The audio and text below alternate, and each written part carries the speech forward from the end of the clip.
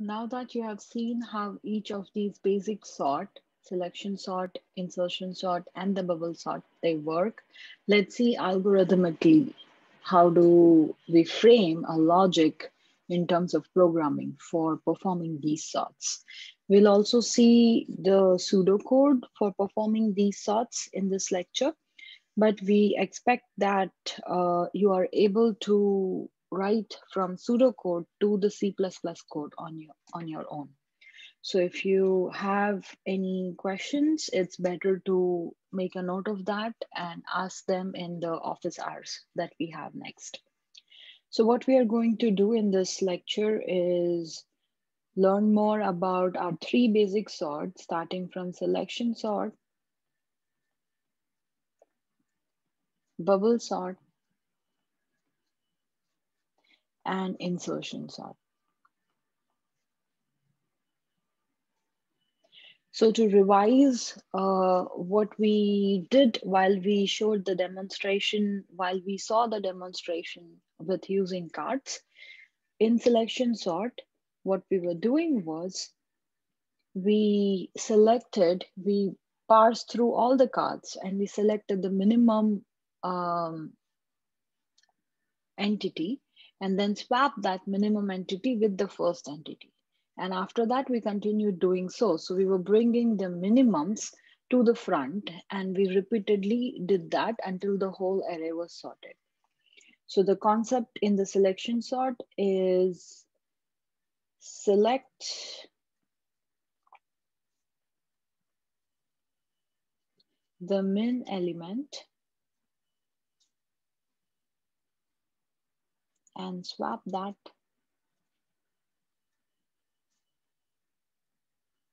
with first. In the first iteration, we swapped it with first. In the second iteration, we swapped it with second. And then we kept doing it until n minus one iterations. Because there are n items, we did parsed to n minus one iterations. In the bubble sort, again, as the name says, the concept is something is bubbling up. What is bubbling up? We did our parse through the elements. We compared the two consecutive elements in our array. And from that two consecutive elements, we bubbled up the larger one. So in bubble sort, we bubbled up the larger element to the end by comparing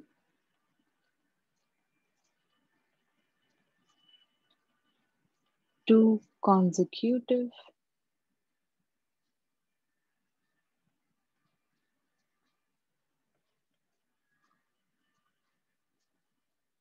elements of array iteratively. Because we had to, just by doing one parse, we'll just get the largest element bubbled up to the last position. In the second parse, you will get the second largest element bubbled up to the second last position, and so on and so forth. So we had to do multiple parse. And in every parse, we compared first two elements, then second and third element, then third and fourth element, so on and so forth.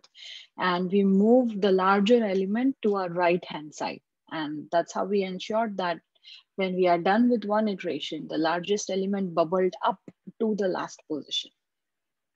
Then finally, in the insertion sort, again, it's very easy to remember as the name says, insertion sort. So there is some insertion that we were doing. In insertion sort, we maintained two different arrays, or we maintained a boundary between the elements of our array. And we said that the left-hand side of this boundary is sorted and the right-hand side of this boundary is unsorted. So we maintained, or let's say we insert the elements from the unsorted part of array to the sorted part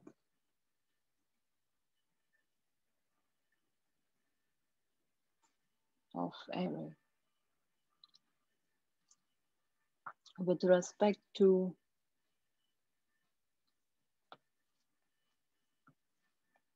its position. So whenever we are doing this insert, we need to ensure that the left part of the array, which we are maintaining sorted, is actually sorted. So every time you take an element from the right part, then you cannot just insert it anywhere onto the left part, but you need to find out that wherever there's an appropriate position for that element, you go ahead and insert there. For doing this, what we did was we created the space where we shifted the elements that are larger than the element that we want to insert to one space towards the right. Then finally, when we encountered an element that's smaller than the element that we want to insert, that's the perfect position for the element that we want to insert. So then we inserted that element there. So again, very easy to remember. In selection sort, there is something to select. We go ahead, we parse through the array, we select the minimum, bring it to the swap it with the first element, and so on and so forth. In bubble sort, there is something to bubble up. So we compare two elements, two consecutive elements in our array, and in every iteration, we bubble up the largest element to the last one of the last positions, and so on and so forth. We keep bubbling the larger elements towards the end of the array, and finally our array is sorted. In insertion sort, there is something to insert. So we maintain a sorted part of the array and unsorted part of the array. Initially, your sorted part of the array is empty. Then you enter the first element of your array into the sorted part of your array. So imagine it as a virtual boundary between the elements of your array. And after that, you pick the second element, enter it appropriate position, wherever it is with respect to that element that's there on the left-hand side, because your left-hand side of that boundary is sorted. And we so on and so forth. We keep inserting things from the right to the left until our whole array is sorted. So these are your three basic sorts. Now that the concept of these sorts is very clear and you understand the concept behind and the logic behind this sort, let's go ahead and frame algorithm as well as the pseudocode for this sort. I repeat again that from the pseudocode, what we'll be discussing in this lecture is the pseudocode. I'll be writing pseudocode and we'll have it all over here. But from that pseudocode, you are expected to write your C++ code on your own. So take that pseudocode and convert that to C++ code with appropriate syntax. And that's what you'll be compiling and running.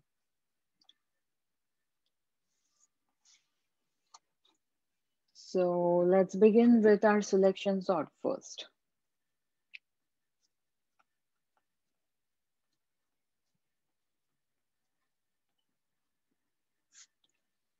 What you are doing in selection sort. Let's just write down the algorithm that we want to do. So from algorithm, then it's easier for you to write the pseudocode.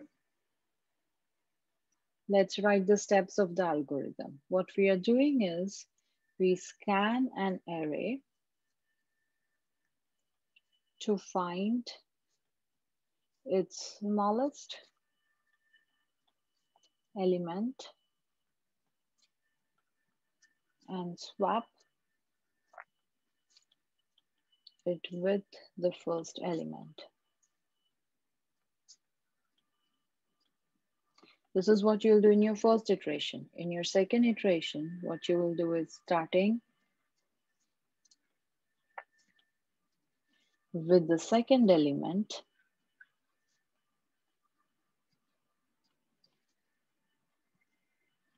scan the element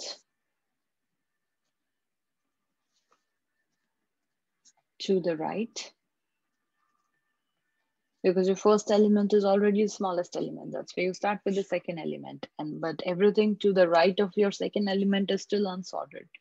So you scan the element to the right to find the smallest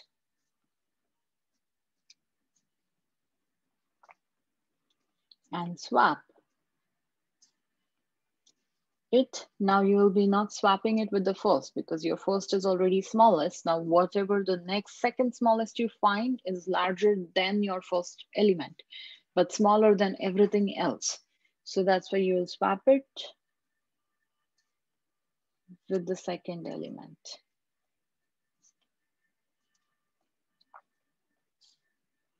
And you will continue doing this until you are done with n-1 steps.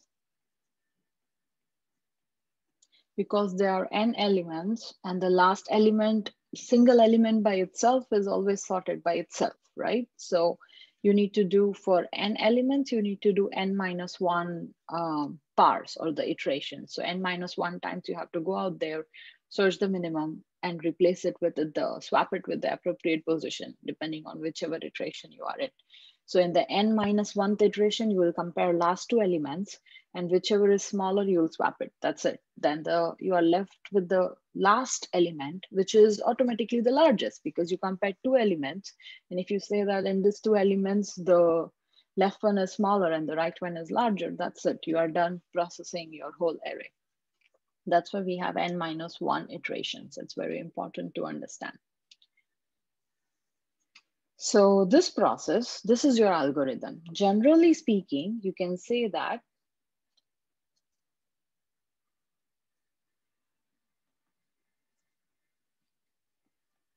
on pass I, where I is anything between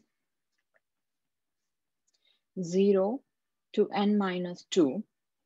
Now notice that I'm starting my I counter from 0. So for n elements, you need to do n-1 steps. If you're starting your counter from 0, in order to n-1 step, your counter should run until n-2 because you're starting it from 0 rather than 1. On pass I, find the smallest element in.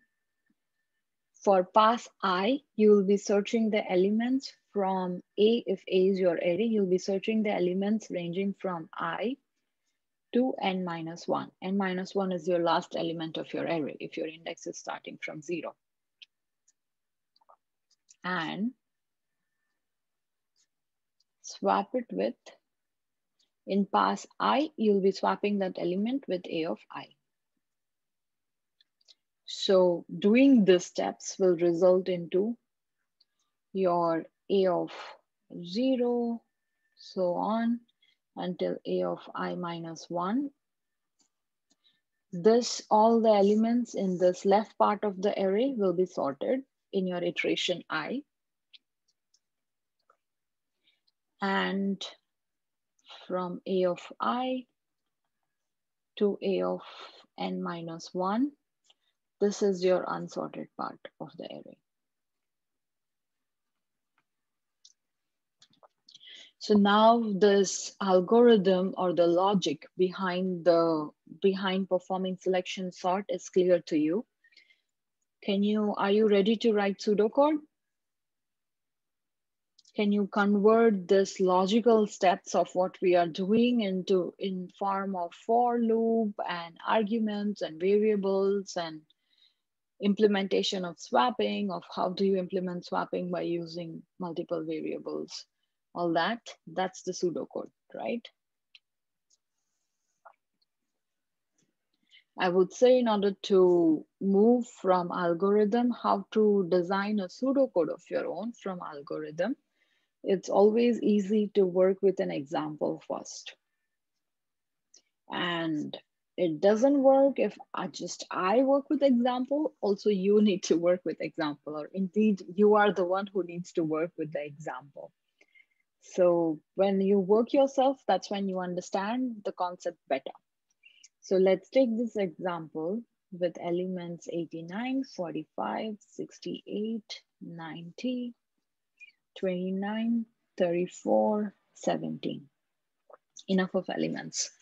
And take this example, work your way manually through different iterations, right? Here we have 0, 1, 2, 3, 4, 5, 6. We have 7 elements in this array, and work your way through. So process the steps, how things will happen in every iteration. Because you have 7 elements in this array, you are going to have 6 iterations in order to sort this.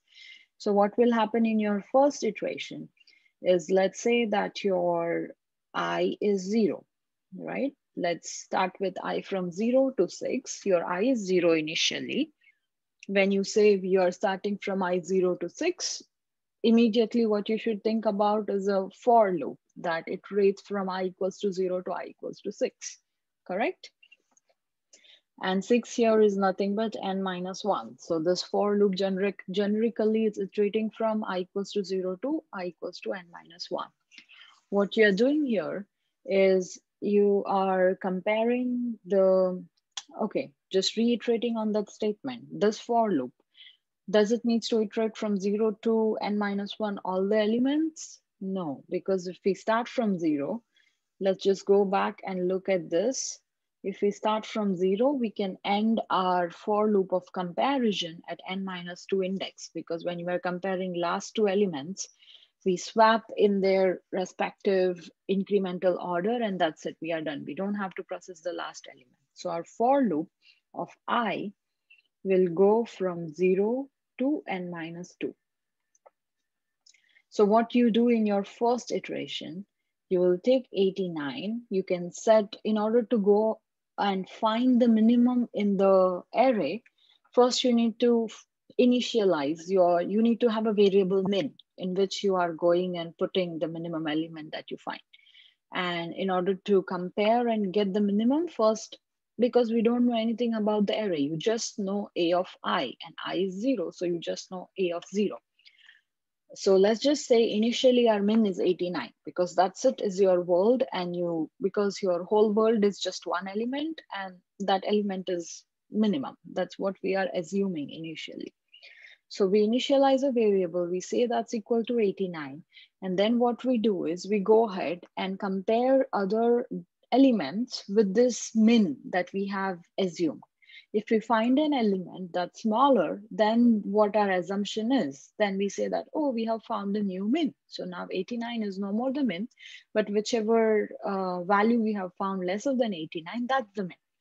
And then we go ahead and going on comparing different elements of the array until we reach the last element of the array. And once we have done that, once we are done with all these comparisons, then we can assure that whatever you have in that min variable is an actual minimum value from all the elements of that array, right? So that's how we go ahead and we pick our min. So initially we say that, okay, let me just erase this. So you have a concept of your first iteration, that's a for loop from I equals to 0 to I equals to n minus 2. And we have a variable called min. And initially we say min is equal to I, because we don't know anything else. But then what we do is we have another variable, right? Because you have to go forward in the array and compare everything. So you can say that you have this another variable j that iterates from your second element until your last element, and it compares the value of j with the value of min. If you say that, if you find that a of j is lesser than min, then you go ahead and say that, okay, then I found a new min. So then min is equal to j. Because in min, we are not storing the value, we are just storing the index. If you know the index, you can always find the value by doing a of min. So if this condition is true, then we do this. And that's how we go ahead and find our min variable, min element in the array. So after the first iteration, you would be comparing you will be iterating your j from j is equal to I plus 1, correct? Because your I was your first element and you started comparing from your second element. So j equals to I plus 1 to until your j reaches the end, right? Because you have to compare with all the elements and you find the min from all the elements. You can't exclude the last element. So your j iterates from I plus 1 to n minus 1. And what you do is the comparison of what we just discussed, and you find out the min, the actual min from these iterations. Once you have found out the actual min, so in your first iteration, your actual min will be 17 over here. Then you implement the swap, right? Then you have to swap that with your first element according to our algorithm. Now, swap, how do you implement a swap, right? So that's your, again, something that should trigger thoughts while designing your pseudocode. How do you perform swap? Can you think of any way where there are like two variables storing two different information and you want to swap those? So you have A of min and you have A of I. Whatever you are storing in A of I, you want to put in this, and whatever you are storing in A of min, you want to put in this location. How would you do that?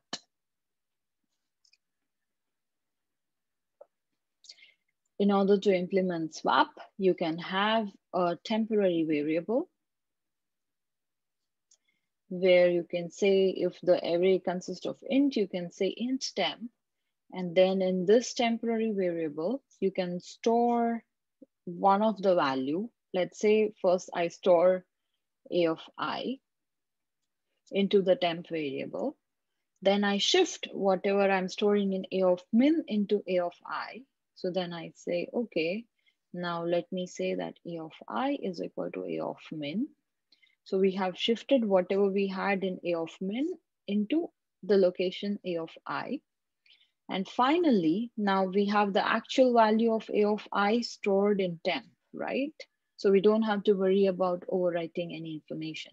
So finally, what we do is A of min is equal to temp. Observe these three steps. What they do is we have two variables whose position we want to swap. We make an additional space. We initialize the temp variable. First, we move the whatever the item in the first variable is over here, temporary. Then once we have made a copy of that first item, we overwrite the item in the first place with whatever we had in the second place, right? We overwrite it with the item over here. Then after this, both these locations will have the same item. But finally, because you already have the copy of your first item in your temp over here, so you recopy that into the second location. So then this item finally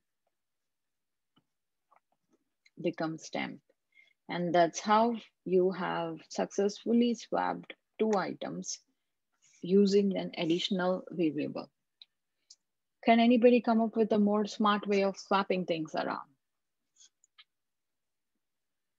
What if we don't want to use this additional variable temp? Can you still swap without using an additional variable?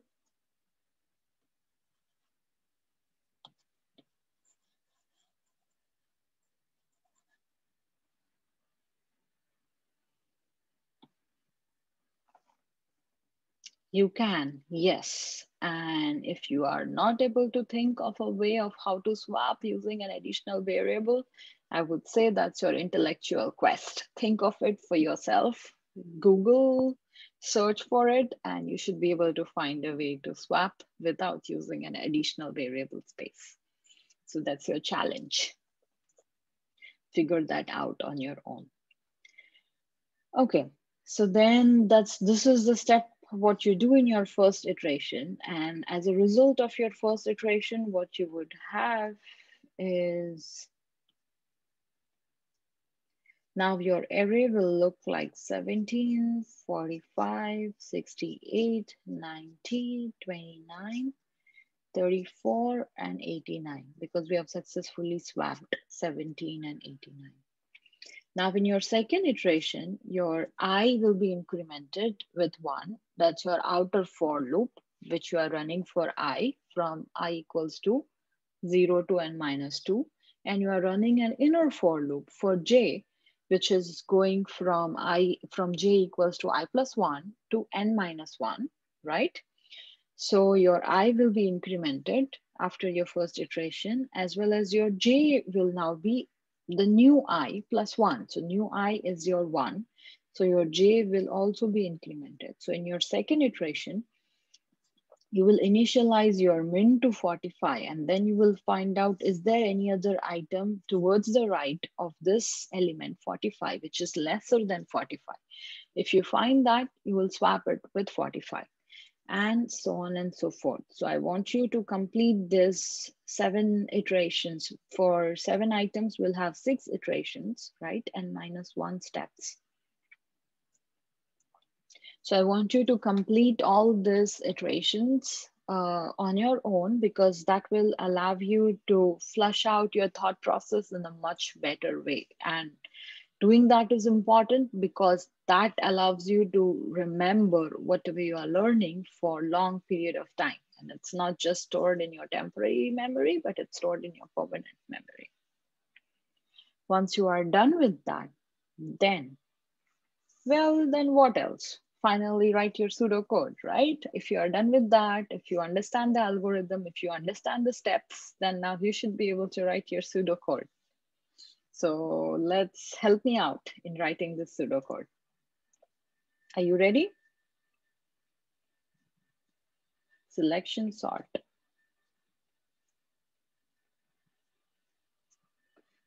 As soon as we start writing pseudocode, we need to think of variables, arguments, loops, all those, right?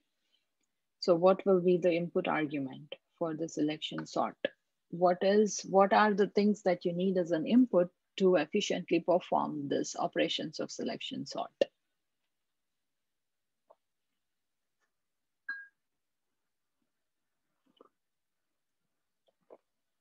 You definitely need an array, because otherwise what you will sort. So you need an array, and it would help if you have the size of the array, right? Because all our loops are going from 0 to n minus 1, n minus 2, like that. So where n is the size. But in case if you don't have size of the array, you can always compute the size of the array inside the selection sort. But here, for simplicity, let's assume you have size of the array.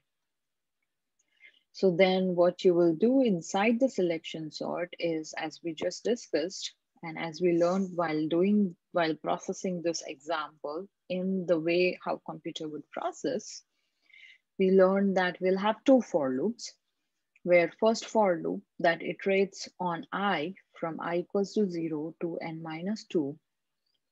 And we'll have another for loop inside this for loop somewhere. And this for loop will iterate from j equals to I plus 1 to n minus 1. Now inside first for loop, initially what we are doing, we are saying that, okay, we are initializing min. While you are writing a C++ code from the pseudocode, you need to declare the variables at appropriate locations, and you need to perfectly implement the syntax. You cannot just say I equals to 0 to n minus 2, but rather you need to follow the syntax of C++, which is not tough for smart students like you, because it's something that's there and you just need to implement that. So implementing syntax is the easiest part.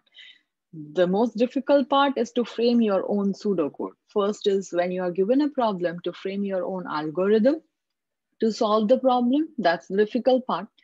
Then once you crack out your algorithm, once you come up with a solution that Yahoo, you have a solution that could give you an answer or that could solve the problem that was given to you.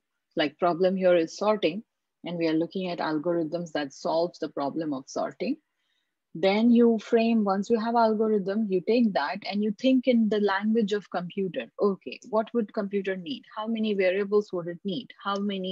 What should I initialize? How many loops will I have? Which loop will be inside which loop?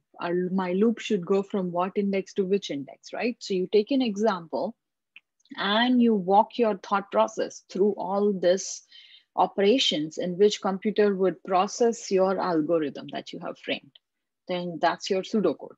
Once you have your pseudocode, then this is like almost like everything that you need. Then this pseudocode you can flush into any language, C++, Python, Java, with just knowing the syntax of that language. And syntax of the language is just one Google search away.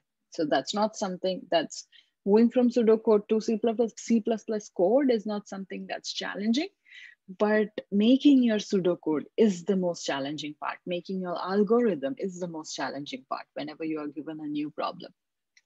And these are the things you should not just remember that these are the things that they are not to memorize, but they are to understand. And once you understand them, you can solve any new problem that's given to you on your own. So what we say is initially for I equals to 0 to n minus 2, for every I, we initially say that, okay, because I don't know anything, my min is equal to I. And after that, we have, let me write a bit down. So your min is equal to I. And after that, you have this for loop that goes, I'm just trying to write an alignment. And then you have this for loop that iterates from j equals to I minus 1 to n minus I plus 1, the one element after I, until the last element, n minus 1. What we do inside this for loop is if a of j is lesser than min, or because min is our index, so we'll have is if a of j is lesser than a of min. Always remember that whenever you're writing any program, then working with index is much preferred way, because if you know the index, you can find the element whenever you want. But if you know the element, you cannot find the index, right? So keeping a track of something from which you can know more, that's more preferable than just storing the value directly. So every time you work, if you have an option of working with index, that's what you should opt for rather than directly working with elements from anytime, because anytime you want from index, you can just say whatever the array name of that index and you will get that item. That's why we are working with min as an index and not storing the value. So here we compare a of j with a of min, and then we say that, okay, if this is true, then my min is equal to j. And that's it. So inside this for loop, then finally, once you have found out the min after this for loop, right? You after the j for loop, you'll have the value of min. Then finally, you would want to swap a of min with a of I.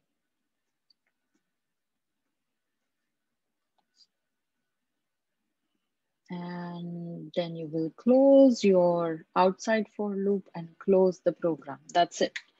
This is your pseudocode for writing selection sort. How we can implement swap is we have already discussed. You can initialize a temporary variable int temp and then say that temp is temporarily store the value of one of a of I or a of min, doesn't matter, one of it. Then put the value of other, right? Here you have temporary copy of a of I, so you can overwrite a of I. So now we are overwriting a of I with a of min. And finally, move from the temp copy to the other variable. So a of min is equal to temp. This is how you can implement swap function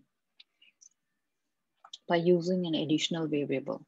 It's your quest to find out a method of implementing swap without using additional variable. I remember that.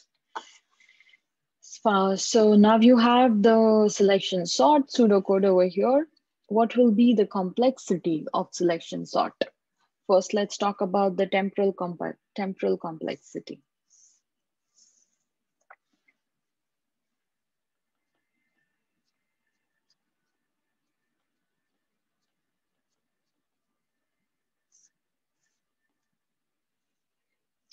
Can anybody say what will be the temporal complexity in terms of big O? What's the worst case cost of running this algorithm? I virtually hear few answers and they are correct. Let's go ahead and see. So in order to analyze your temporal complexity, first you need to know your input size for any algorithm. Input size over here is n because your array is of n elements. Second thing, what you need to know, as we discussed in our previous module, is basic operations.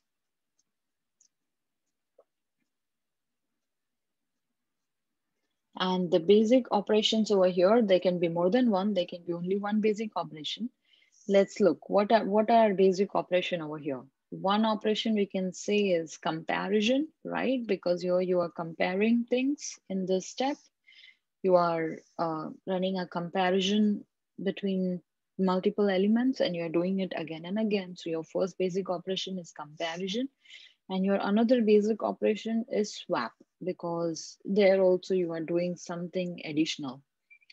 So we have two basic operation, comparison and swap.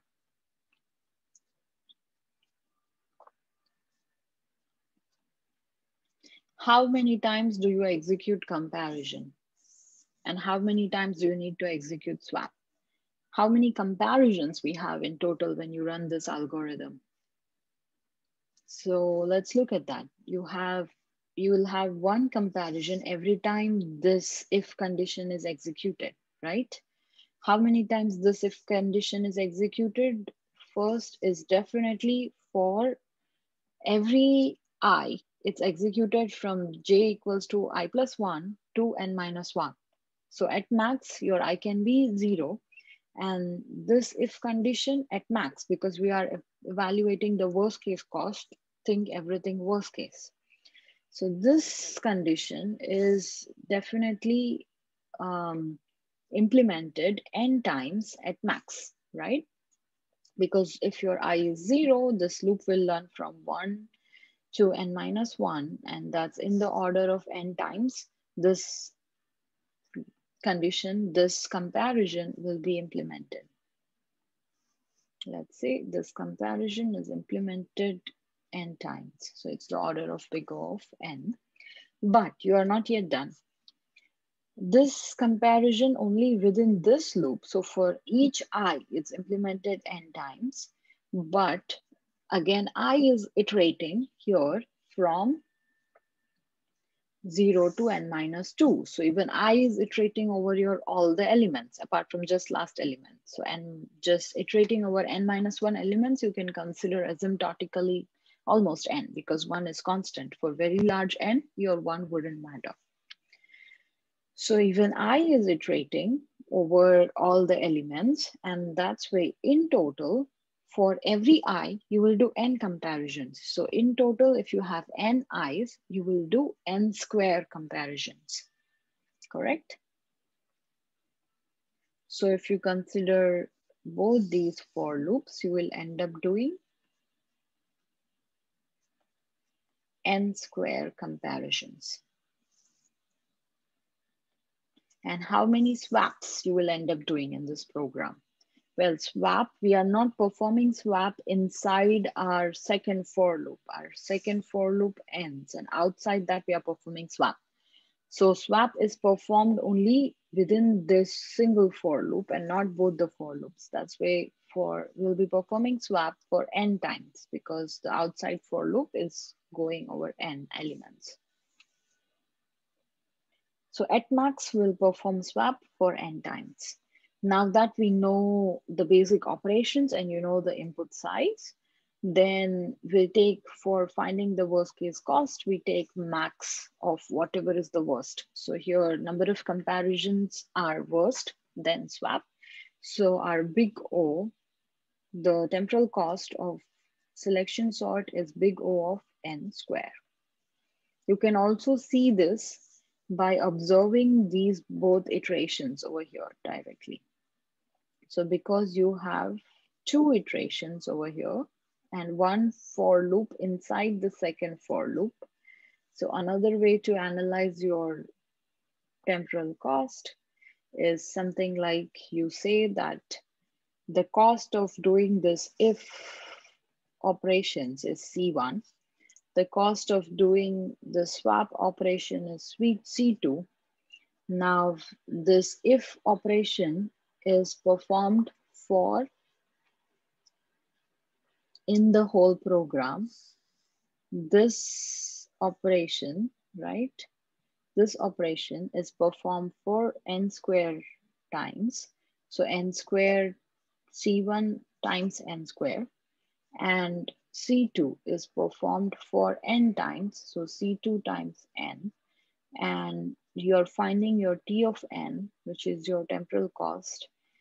If your equation is this, because the largest order of n item here is n square, so your final temporal cost is big O of n square. What about the spatial cost?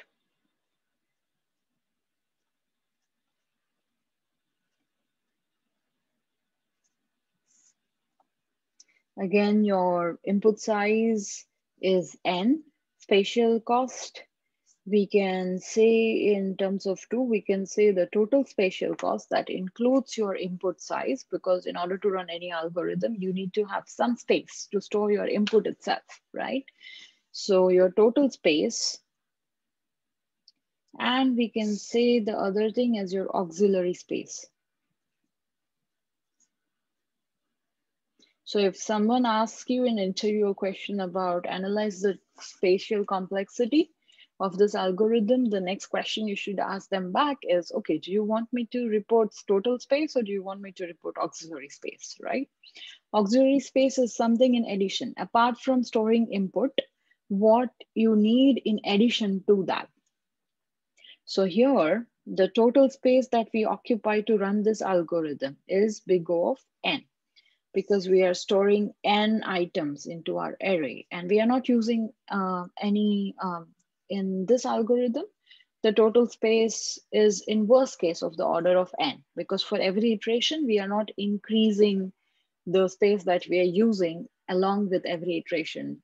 So, and the auxiliary space that we are using for this algorithm, because we are not using any additional space, right? Apart from just the temp variable, which is constant, you are not using any additional space of the order of n or n square or anything, because the additional space that you use does not increase with number of iterations. It always remains constant. It's just one variable, even if you swap by using temp. If you swap without using temp, it's not even that.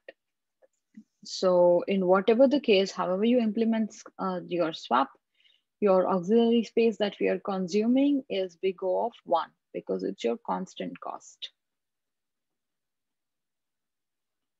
It does not increase with increase in n. This is your efficiency analysis of selection sort.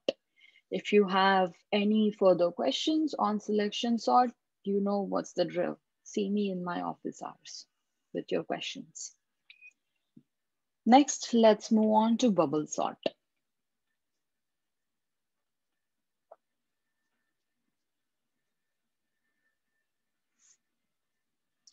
So what did we do in bubble sort? Generally is compare first two elements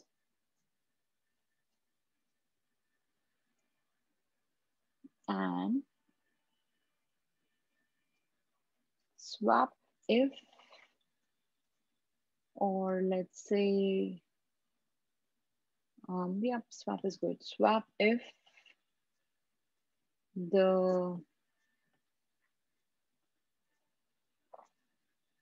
element on right is not larger. So what we are doing in bubble sort is Now the answer should be at the top of your mind because we have talked this multiple times already until now.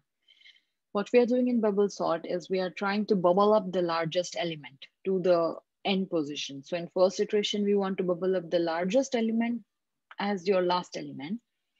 In order to do that, first step what you would do is compare the first two elements and move the larger one out of these first two elements to the right position.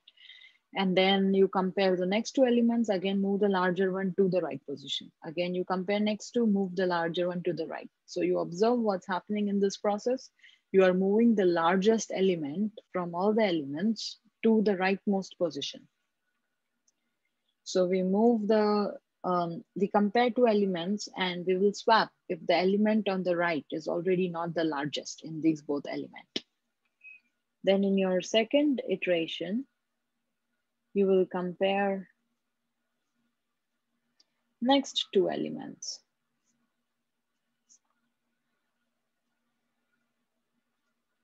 And again, do the same thing. I'll just use a ditto mark that is same as above, your first step. So you'll do the same process in your second iteration. Again, you will swap if your element on the right is not already the largest. You will keep on doing this until you reach the end of the array. So you will do this until you are comparing the last two elements, right? Because you're comparing in pair of two.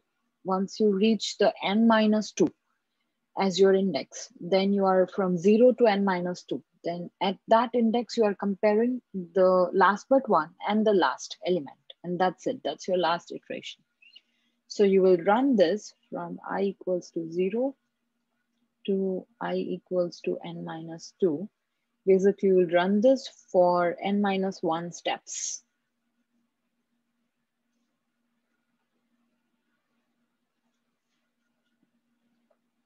But you are not yet done. After doing all this, what you have done is you have just bubbled up the largest element to the last position. Your array is not yet sorted. You got to repeatedly do this again for, so let's not use variable I to, just for the simplicity, we'll decide the variables that we want to use soon. So after you are done with this, one iteration of swapping two consecutive elements until you reach the end, just the last element is the largest. You got to repeat this process until you are done with doing all, like sorting the whole array, which is not yet sorted after you're done with this n minus 1 steps. So in order to sort the array, you would have to repeat this bunch of steps that we did over here for n minus 1 times. And that's when you can ensure that if you continue doing this process for n minus 1 times, that's when your whole array is sorted. So this is the algorithm that we are following logically. This is the logic of how we will be sorting in bubble sort. Let's look at this with an example. Let's use the same example. And from the example, what you're supposed to do, you know it by now. From the example, you're supposed to write your pseudocode. So when you are processing the example, think of how you would write the pseudocode for performing this algorithm. 29, 34, 17. Again, we have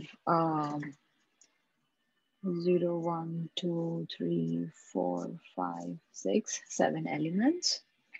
So now in bubble sort, what we will do is, let's have, again, we'll need 2 iterations, right? Because in this, you'll need one for loop to complete this set of steps. And then you will need another for loop to repeat these all set of steps for n minus 1 times. So you will need 2 for loop.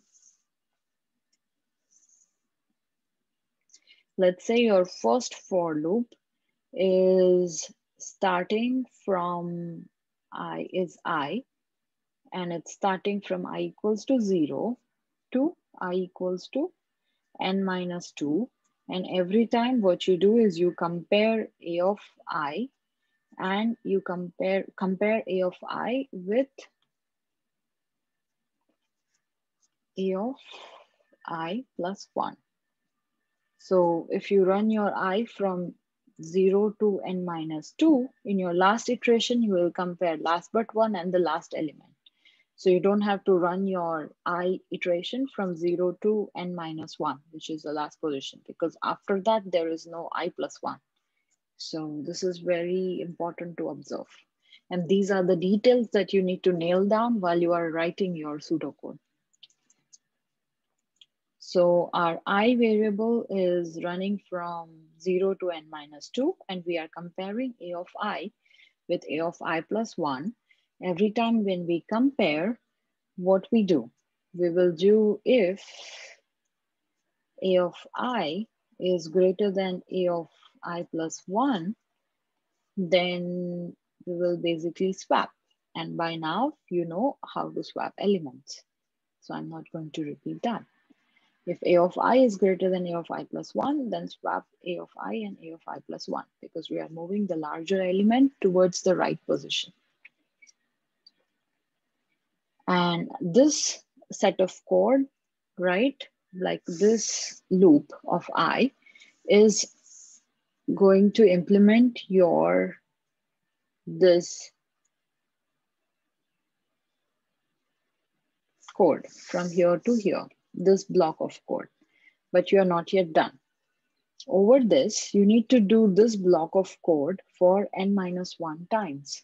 So what you would do is, why we need to do that? Let's see that. So after you are done with performing this set of code, after your first iteration, what will be the status of your array? Compute that manually. So this array, first you will compare 89 and 45. You will swap them because 89 is greater. So 45, 89.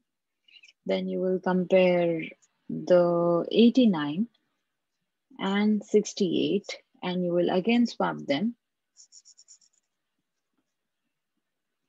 So 68, 89. Then your next element is 90. You will compare 89 and 90 because 90 is already greater. You don't need to swap them. Then your next element is 29. Then you will compare 90 and 29 because 90 is greater than 29. You will swap them.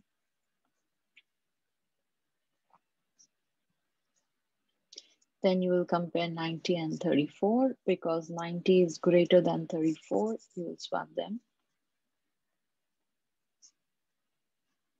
Finally, you will compare 90 and 17 because 19 is greater than 17.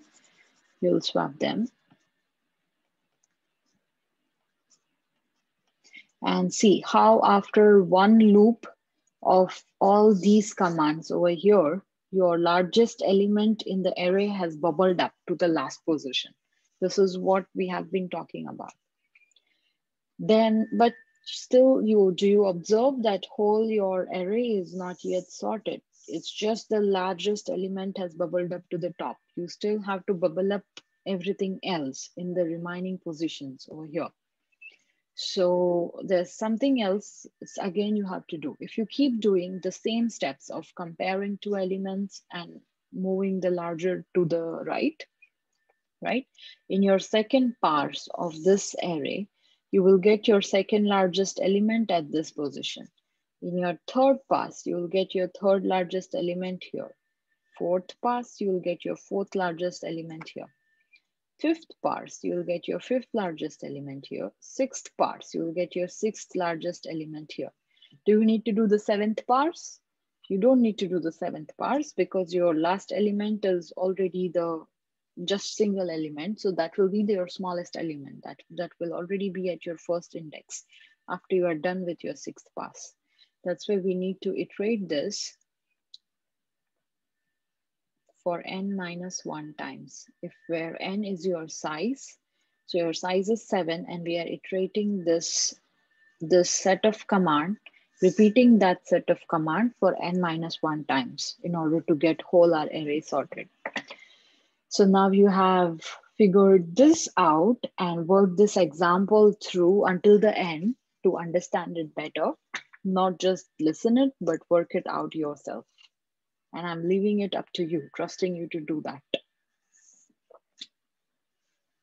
Let's write down our pseudocode for bubble sort.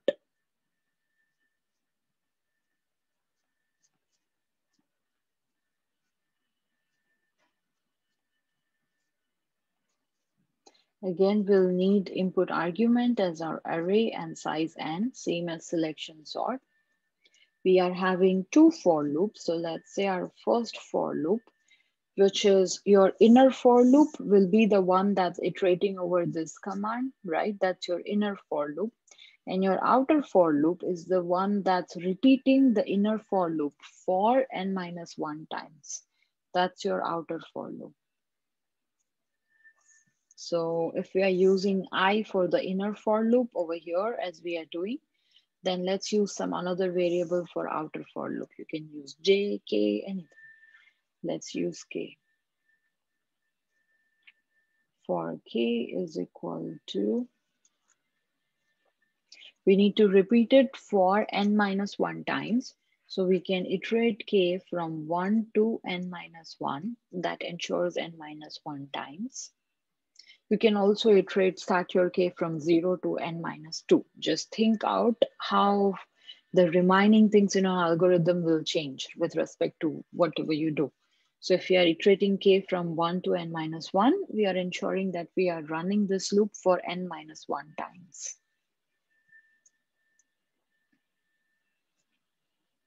Then inside this for loop, we have another for loop for I equals to 0 to n minus 2. And inside this for loop, the second for loop, we have if condition where we are comparing a of I. If a of I is greater than a of I plus 1. The I for loop, you cannot start from 1 because then you will neglect your first element. You need a of I when I is equal to 0 is your first element in the array. So you have to start from 0.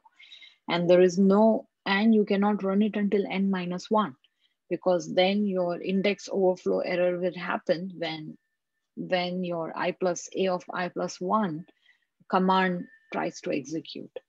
So understand the range of your deciding an appropriate range of your for loop can be one of the error that you might be getting while compiling if that's not correct. Instead of n equals to n minus 2, if you keep n equals to n minus 1, then your program wouldn't compile because your index will go out of the declared space whenever this a of I plus 1 element is asked by the program. So we have this if condition. Inside this if condition, we swap. If that's true, then we swap. If not, then it doesn't enter into the if condition. And that's it. And then we close our inside inner for loop that runs over I. We close our outer for loop that runs over K, and we close our program itself. So this is a bubble sort. This is a simplistic pseudocode for bubble sort. Now take this pseudocode and go write your C++ program. Write in a way that you can compile it, write in a way that you can execute it, and then execute with this particular example that we used and see how the sorting is happening. You can print intermediate states whenever you want. You can see out here in this, when you write a C++ code, you can see out whatever you want to play with it and to observe how computer is processing. Is computer processing how you would manually process the steps to verify that? It's a lot of fun. So what is the temporal complexity of our bubble sort?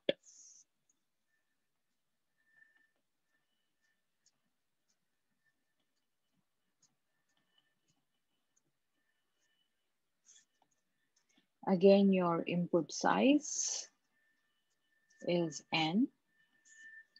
Your basic operation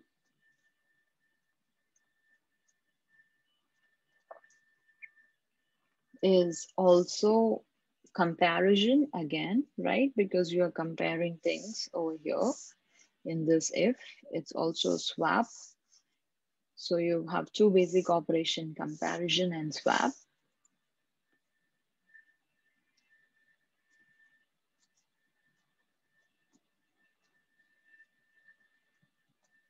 How many times for the input size of n, how many times do you have to compare things in worst case? So your comparison is running inside the inner for loop, right? The inner for loop is executed at max in the order of n. And the inner for loop is running inside an outer for loop, which is again executed at the order of n. So for every iteration of outer for loop, this inner for loop will execute for n times. So this comparison step will happen n times for inner for loop, and for every k, it will happen n times. And that's why for k from n k's, because for every k, it's happening for n times. For n k's, in total, it will happen for n square times. So your comparison is of the order of big O of n square. How about swap? Is your swap of the order of big O of n, same as selection sort, or is your swap of the order of how many times you need to execute swap over here? You need to execute swap also for order of n square, because your swap is again happening inside for loop, and inside for loop has an outer for loop of that's again running over n variables. So opposed to what selection sort had swap executed for big O of n times, but here swap is also executed for big O of n square times. But when we are finding out the worst case temporal complexity, we find the max of these both, the worst of out of all, and that's still n square. So the temporal complexity of bubble sort is big O of n square. How about the spatial complexity?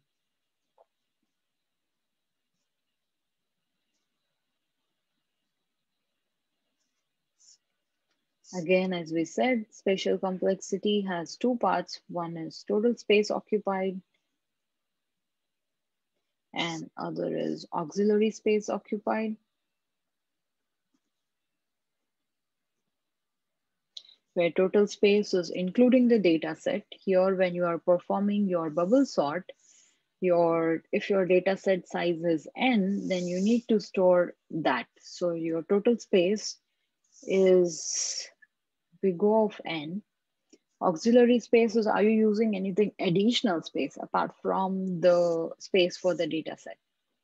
Are we using any additional space? No, because basically whatever we are doing, we are swapping in place.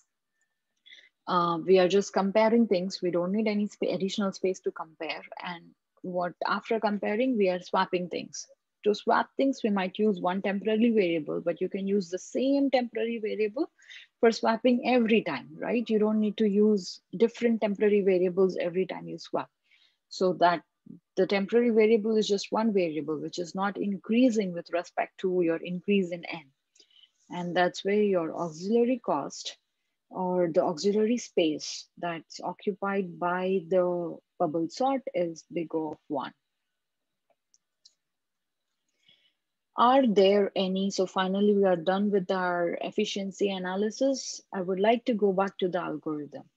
Can you think of any improvement to this algorithm? Can you think of any better way that you can write this piece of code? First improvement, definitely the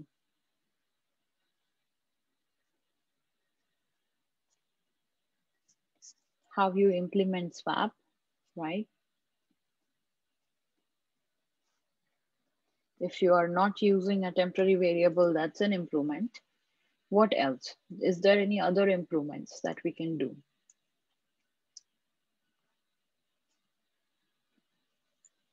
I'm sure you smart students, you have observed that when we are processing these things within this area, in this example, You already have your last element bubbled up here at the end. So in your next iteration, you don't have to go and compare the elements all the way up to the end, right? You just have to compare one minus the n. And then your next iteration, you just have to compare until here because everything to the right is already sorted, is already like in its order, which is supposed to be. So whenever you are placing an element, you don't need to worry about the things of that iteration towards its right. In your first iteration, you need to worry about all the elements. In your second iteration, you have to worry about one less element. That is your last element because that is at its perfect place. It's the largest element and it's at the end of the array. So with this observation, if you set something like, if we had a flag in order to say, when you are processing these iterations, in order to observe that, you can work with the iteration ID, right? Every time when you are processing an outer iteration, you don't have to go from all the way from I equals to 0 to I equals to n minus 2. Rather, you can have this inner loop in some sense of k. When k is equal to 1, you have to go till n minus 2. When k is equal to 2, then you only have to go until n minus 3. When k is equal to 3, you only have to go until n minus 4, and so on and so forth. If you can capture this, so if you can make this in terms of k and n both, then you would optimize it. You will save some of the energy that you are wasting in comparing the elements that are already sorted. Apart from this, there is another improvement that still you can do. Let's say your second improvement is inner iterations.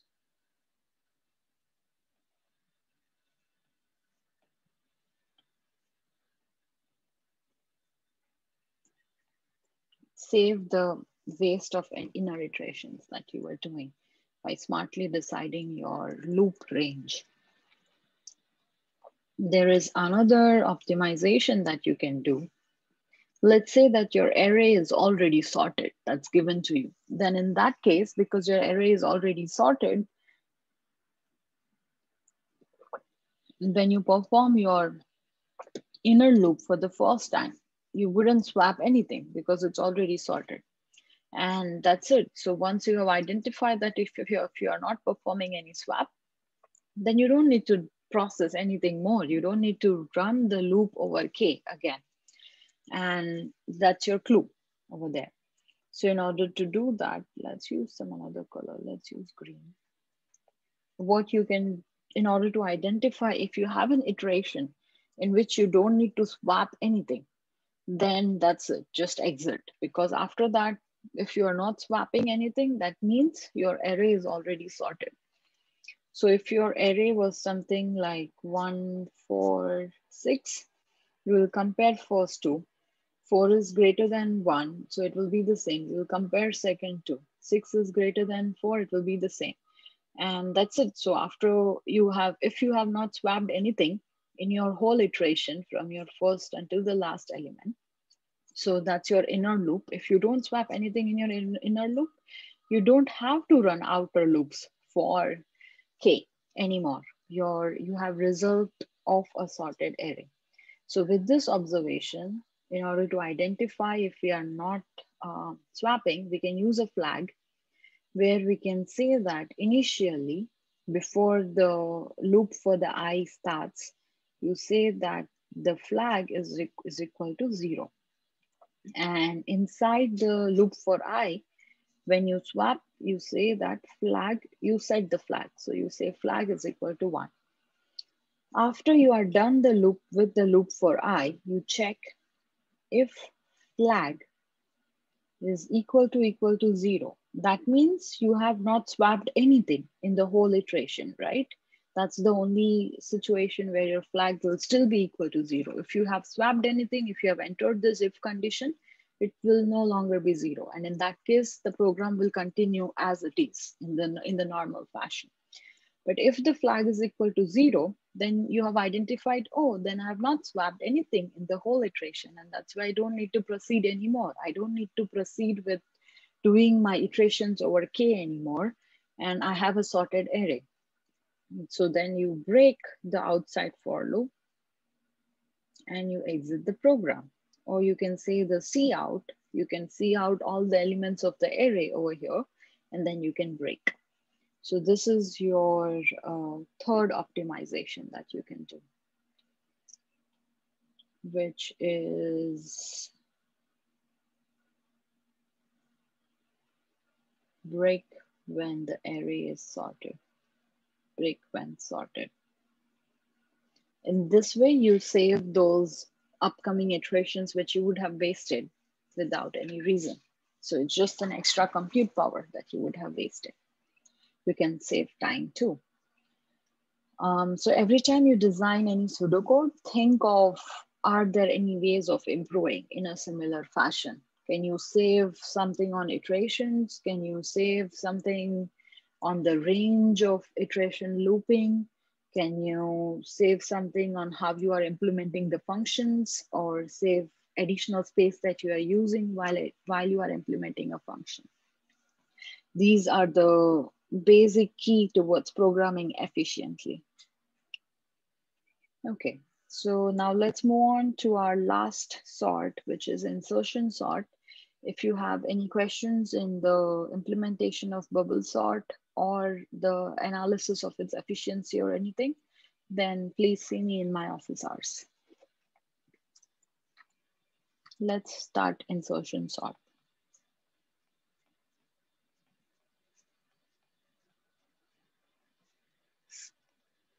This is our last basic sort that we'll be looking in this lecture.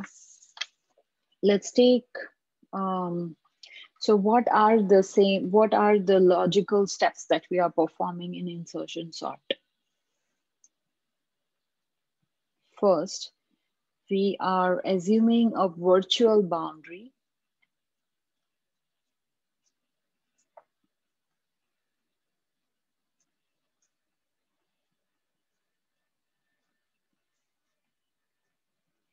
that separates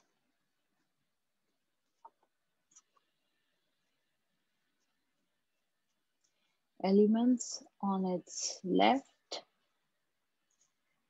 as sorted elements and elements on its right as unsorted. Then we move this boundary by one position every time, and whenever we move, we take the element, one element which is at the leftmost position in the right array.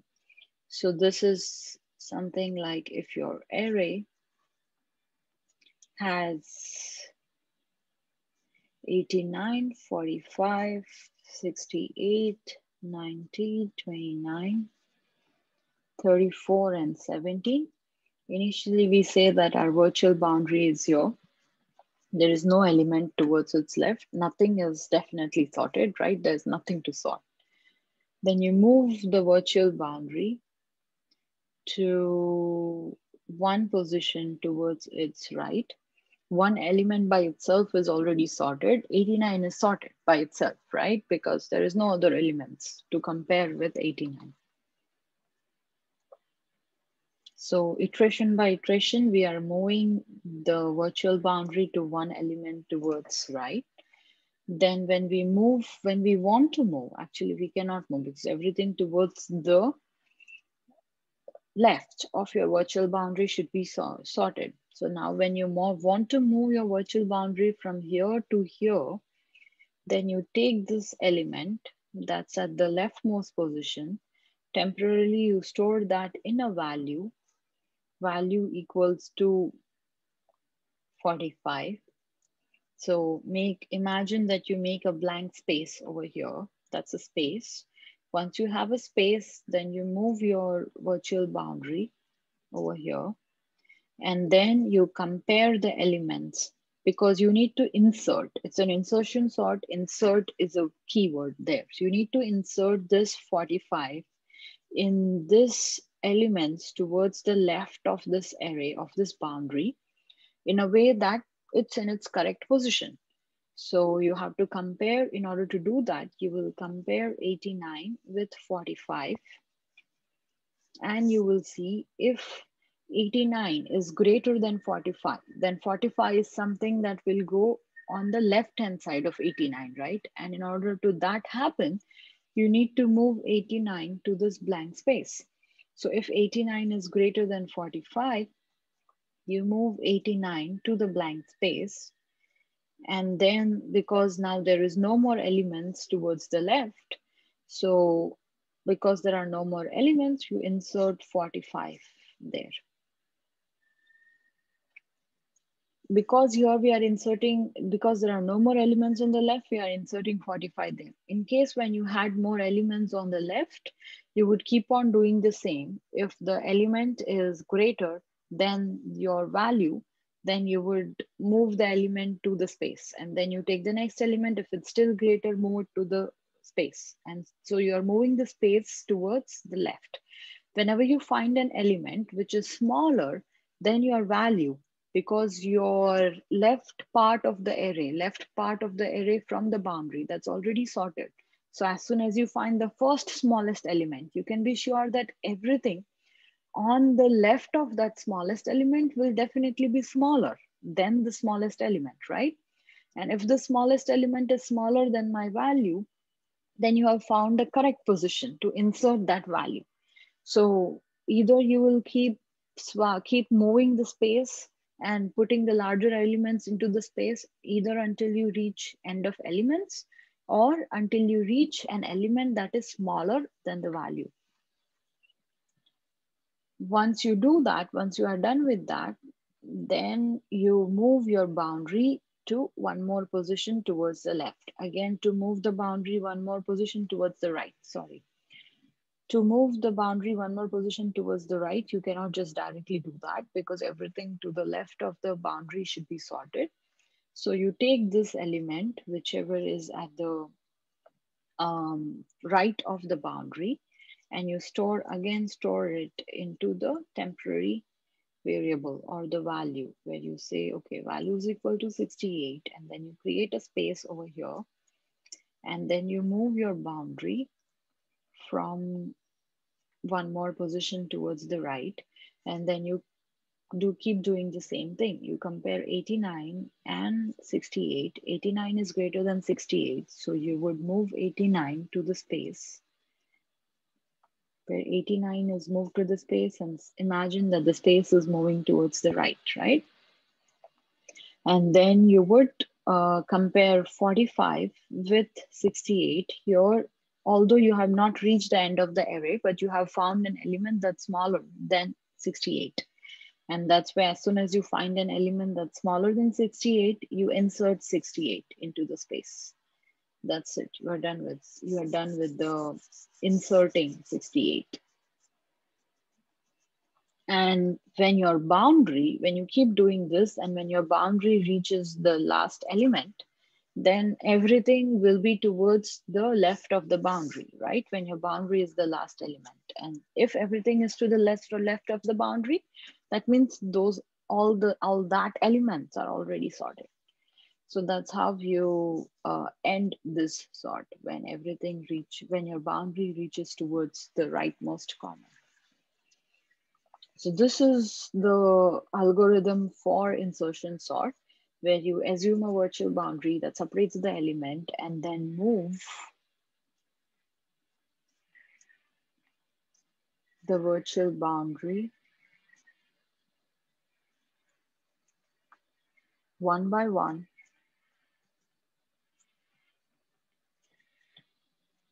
to the right. What you're doing within this, every time when you want to move the boundary, what you're doing is take element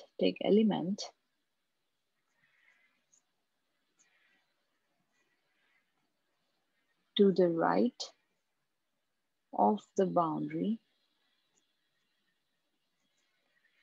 and insert it into its appropriate position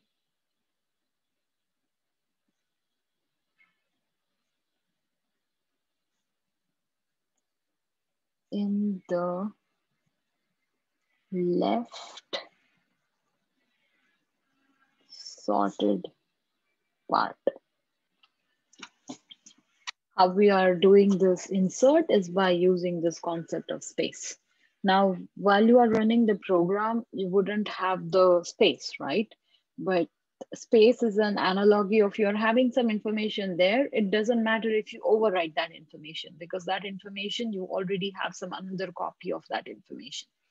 So whatever we are talking in terms of space over here, that can be anything in terms of your when your algorithm is processing, and that anything could be overwritten by any other variable. So whenever we are moving the value, if it's larger, if the value if the element is larger than the value, then we are moving it to the space, right? That space can be empty or it can be any other element that's overwritten, doesn't matter.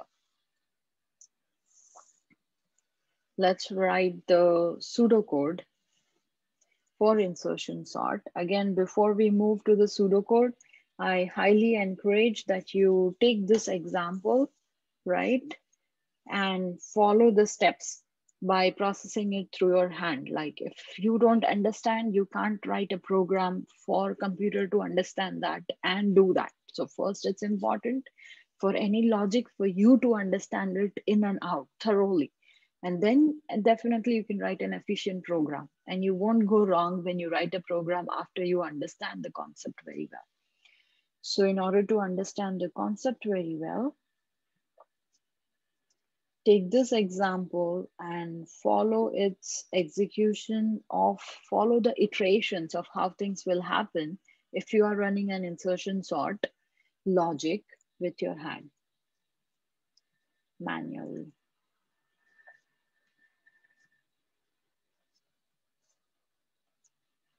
So as we just started discussing over here, take that, move the boundary. We move the boundary until one position. Initialize the boundary over here, and then fill your iterations and the steps of how things are going to happen, right? Then finally, after we write the pseudocode, you will write the C++ code. You can give to that C++ code the same example and print out your intermediate steps and verify the intermediate steps that you manually did. Are they exactly what computer is executing? And that's a fun to see that. So hope you have fun with that. Once you are done with your example, okay, once you are done processing and tracing every iteration in your example manually, then you will be equipped yourself to write your pseudocode in a much efficient manner.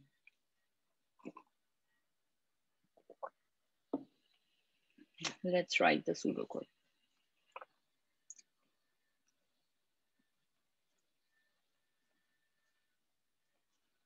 Insertion sort.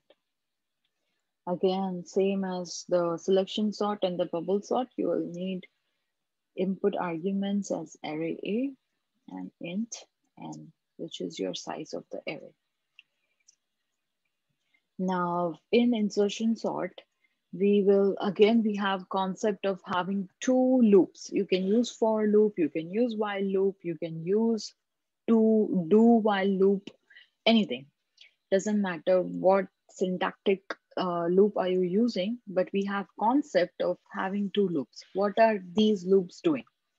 So first loop will iterate over, first outside loop is iterating from I equals to 1 to n minus 1, because it needs to iterate for n times, for n elements.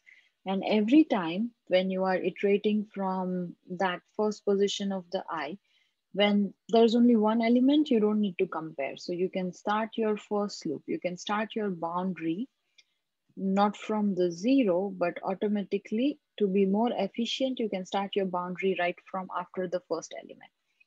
So you can have your I, because this is your 0, 1, 2, 3, 4, 5, 6.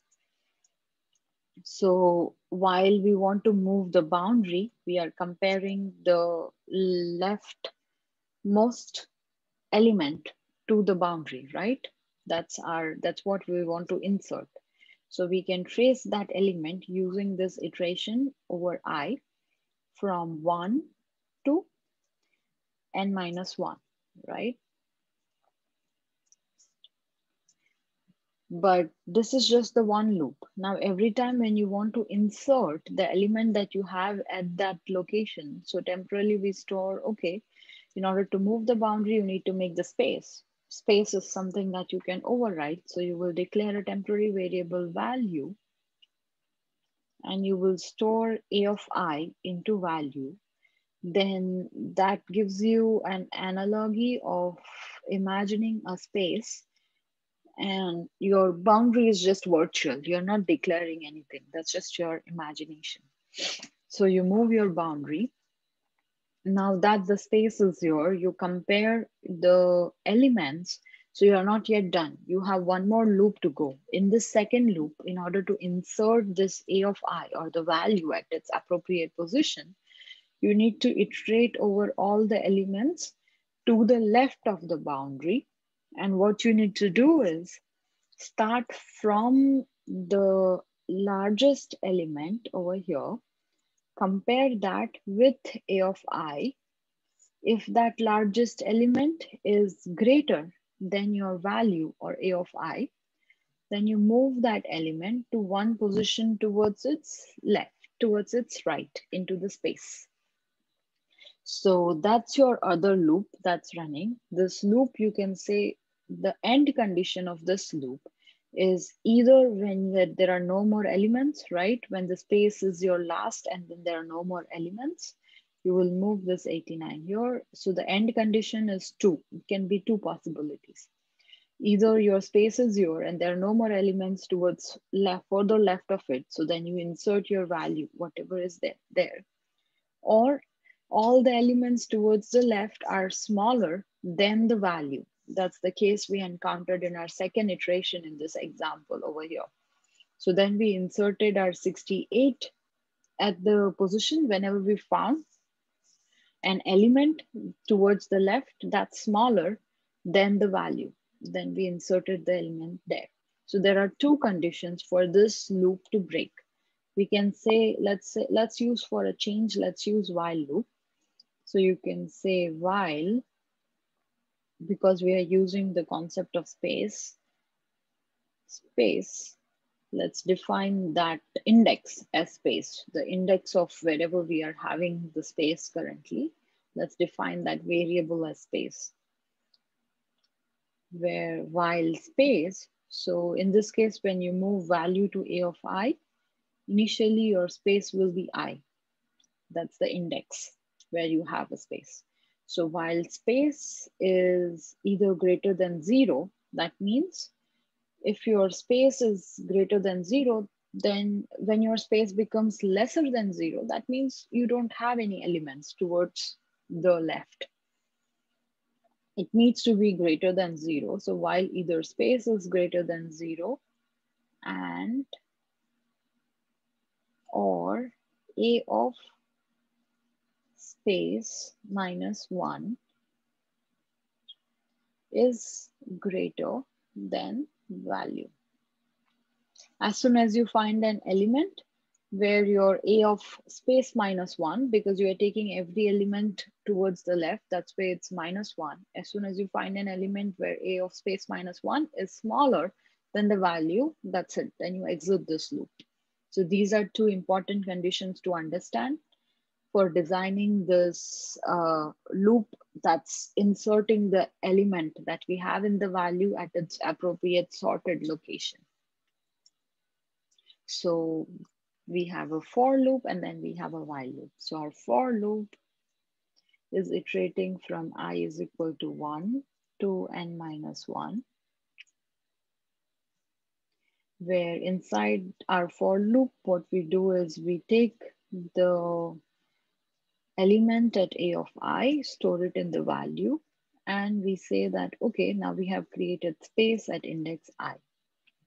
After these steps, we have while loop, where we say while, keep doing this until either the space is greater than 0, so keep doing it until space is greater than 0, and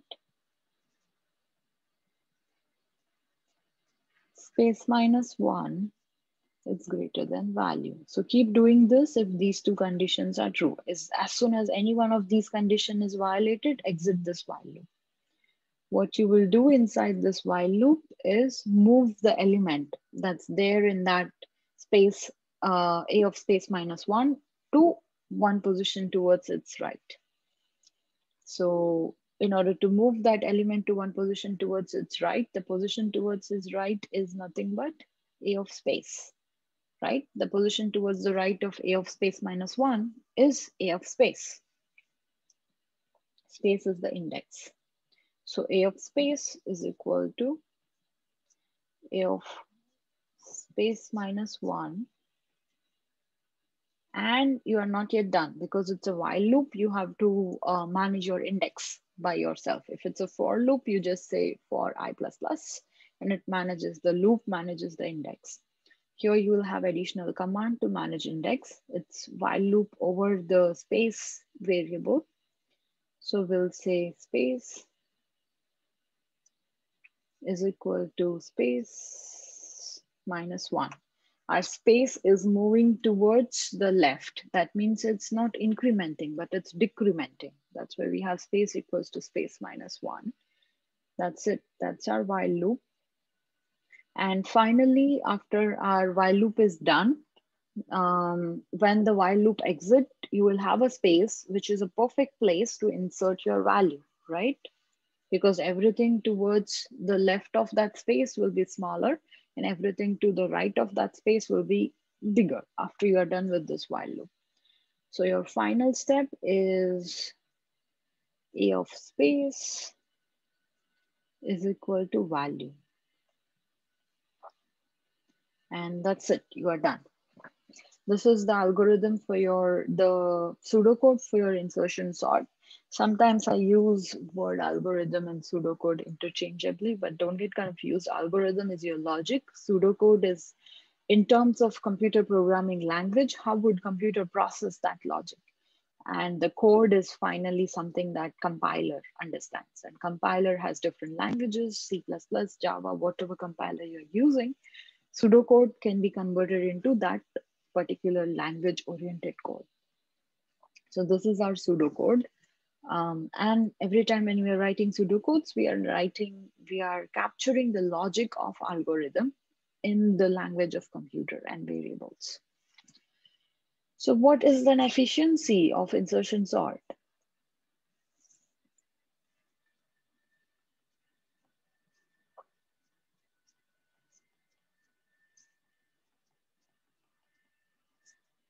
What is temporal complexity of insertion sort? Again, your input size. Now I think you guys and girls and everyone, you should have your, you must have become expert in analyzing efficiency, right? We did it for selection sort, we did it for bubble sort. So you should have your answer at the tip of your tongue. You know, as soon as I say, what is your efficiency? You should have your answer ready. If that's the case, very good, keep it up. So your input size is n. The basic operation, I'm hearing some chorus answers, a crowd speaking there. Again, your basic operation is comparison because we are comparing the things. When one of your basic operation is comparison because here you are comparing the values that are, if a of space minus 1 is larger than the value. This is where your comparison is lying. And your other basic operation is, do you have other basic operation? No, you don't have. You don't have a concept of swap over here.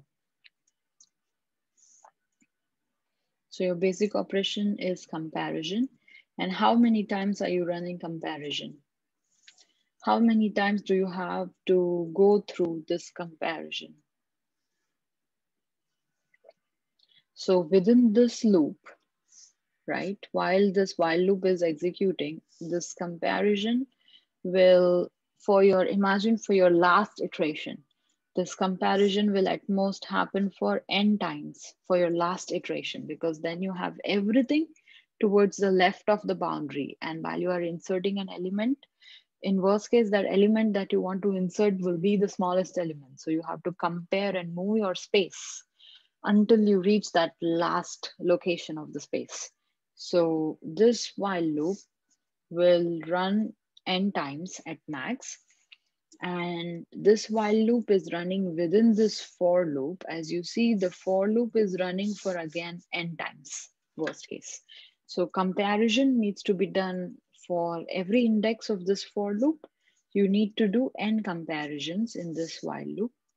For n index of this for loop, you have to do total n square comparisons.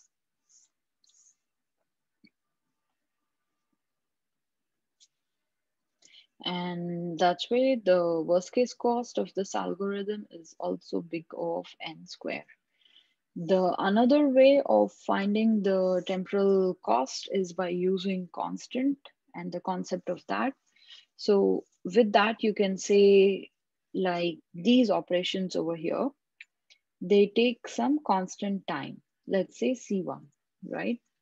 These operations over here, they take another amount of constant time, let's say C2. And this operation takes another amount of constant time, let's say C3. Now when we are finding T of n, that's our temporal complexity or temporal cost, what we do is we need to find out how many times each of these operations is executed. So in worst case, C1 will be executed inside this for loop for n times.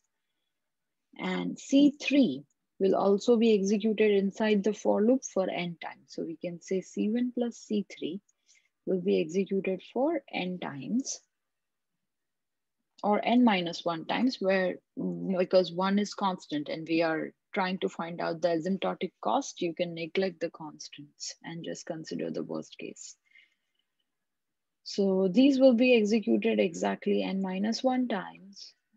Plus, we are not yet done. We need to find out how many times the C2 will be executed. So in your first iteration, your C2 will be executed 1 time because there is only 1 element towards your left, and you need to, in worst case, if your item is smaller than that 1 element, you need to do 1 shift. So the cost of C2 will be 1. In your second iteration, the C2 will be implemented 2 times because you have 2 elements towards the left of the boundary. So in worst case, you need to move the space 2 times. And so on and so forth. In your third iteration, it will be implemented in worst case for 3 times. In your last iteration, it needs to be implemented for n minus 1 times. So this 1 plus 2 plus 3 until n minus 1, C2, that's the total number of times C2 will be implemented. Sorry, not C3, C2. So when you add these both terms over here, if you 1 plus 2 plus 3 until n minus 1, that can be converged to say as, let me use some another color. That can be converged to your expression n into n minus 1 by 2. So we can say this amount of C2 and n minus 1 amount of C1 plus C3. This both terms needs to be added. If you solve this equation over here, then I'm just moving on to the right side. If you solve that equation there, you will get something like a terminology of n square by 2 C2 minus n by 2 C2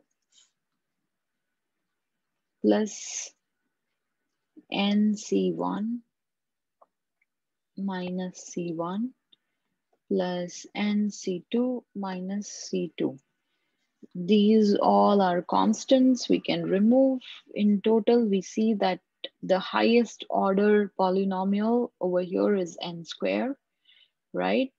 And then you can combine this, take n outside, and this, take n outside, combining these three terms, and into some constant, let's say x, plus some another constant y, which is combination of C1 plus C2. So in this polynomial equation, T of n, your highest order is n square. And that's why the cost of this algorithm is big O of n square. This is how you analyze the temporal complexity of any algorithm. You need to find out what statement are executed, what's the cost of any statement. Assume that as some constant if they're simple operations like assignment. And then find out how many times those simple operations are repeated. Once you have the concept of number of times those simple operations are repeated for all the functions in the program, then add them up. And that's how you get your total temporal complexity. Add them up and then pull the order of the highest term out of it. That's your worst case temporal cost. What is the spatial cost over here?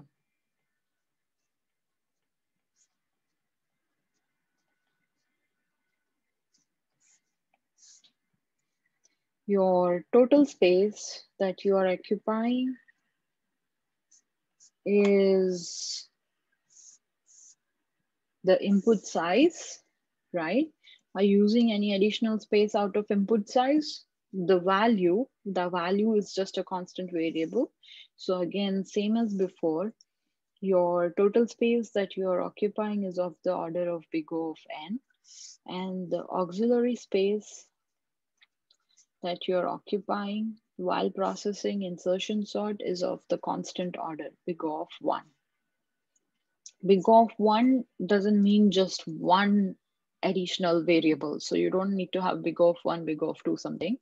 Big O of 1 is generally, it represents constant cost. And sometimes you can also say is big O of C, where C is that constant.